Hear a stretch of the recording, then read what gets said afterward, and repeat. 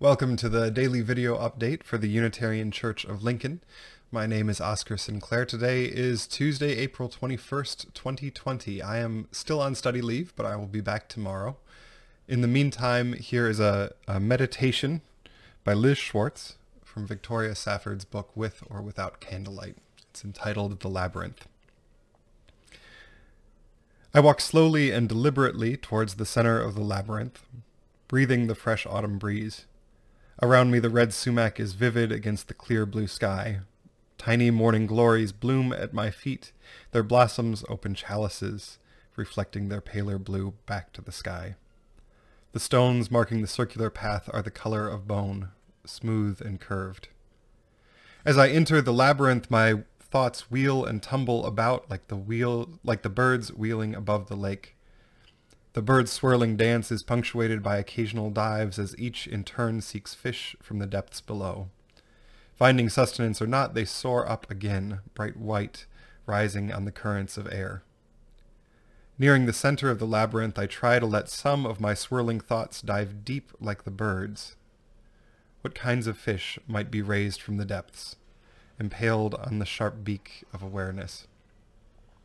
I reach the center where someone has placed a milky white crystal.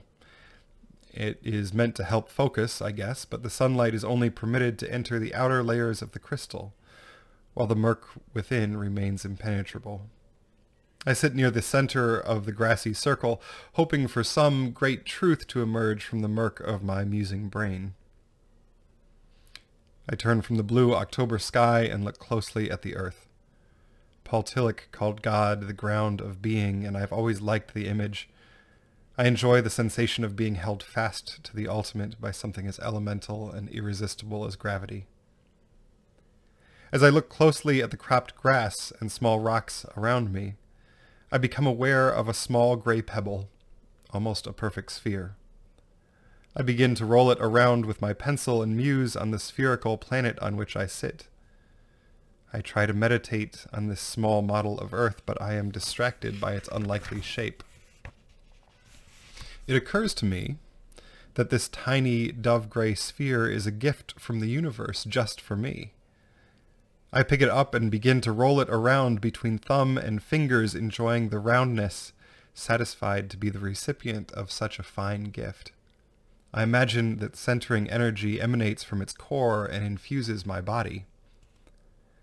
As I glance back at the ground, though, I see a scattering of these small gray orbs. Before I can ponder the significance, my gift from the universe crumbles under the pressure from my fingers, and I finally have a revelation. Rabbit turds. I've been meditating on rabbit turds, and the laughing call of the diving birds echoes in my ears. I spend a moment reflecting on the rabbit's experience of the labyrinth.